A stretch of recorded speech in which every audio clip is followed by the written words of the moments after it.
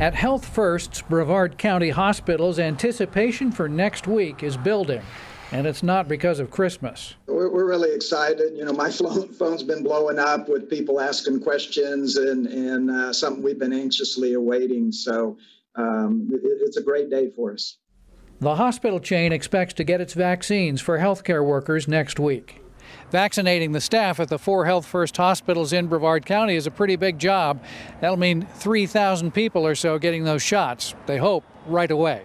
We're hoping actually that our first allocation of the vaccine will cover most of that. But that's not a certainty in a hospital network that, like many others, has had some difficulty keeping fully staffed.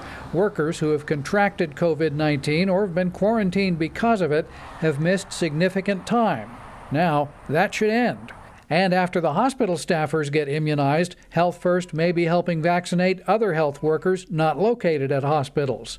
Dr. Jeffrey Stallnaker expects it'll take months to get to the general public.